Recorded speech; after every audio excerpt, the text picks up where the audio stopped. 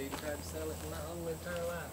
It's when I moved down here, I met this guy right here. I'm only known him up. How long? 3, 4, 5 weeks? It's that long? And he come over here and bought a bunch of stuff that I had, because I had another building over where that swing was at. And I had to downsize, you know, because I mean, you know, I had 19 years of crap over here.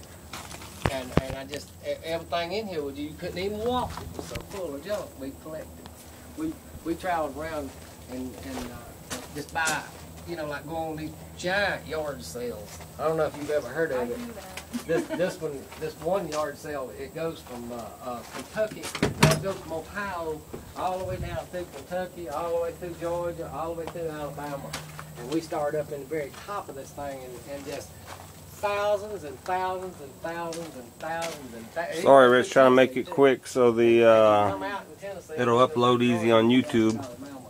And oh God, it's called the long. The fuel cell is still back here, but it's covered up. It's hidden, It's called the long. which is good.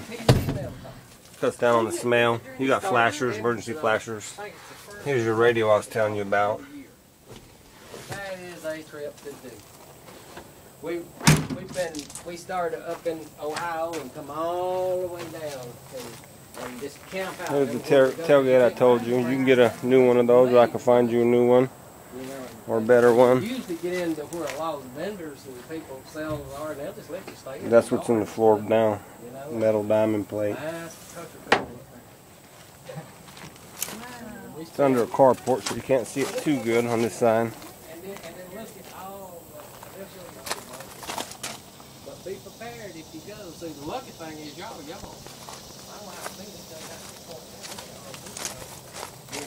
See underneath there. We don't like all that heat.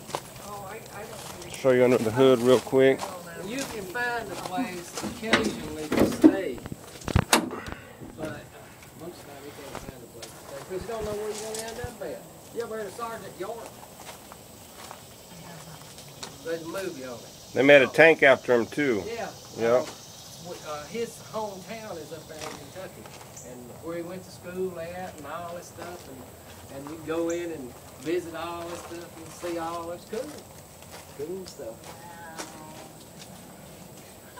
Good thing. We've had some good times. Before we bought this house, I think it was last year. We went out and lost it. We spent 10 days out there. Stayed in the Flamingo, right in the middle of the street. We had the most fun I've had in a long